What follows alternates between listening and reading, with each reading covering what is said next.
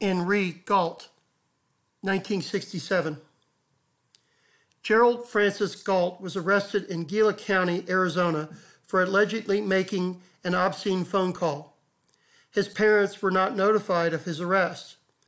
Gault had been on probation for prior infractions. He was not allowed an attorney, and his parents were not able to take him home.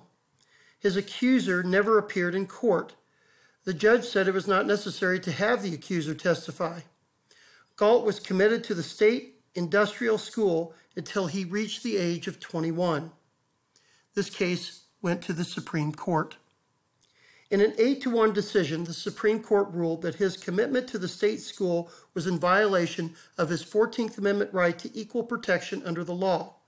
This includes notice of charges, notification of his parents, the right to an attorney, opportunity for confrontation and cross-examination at the hearing, and being informed of his rights.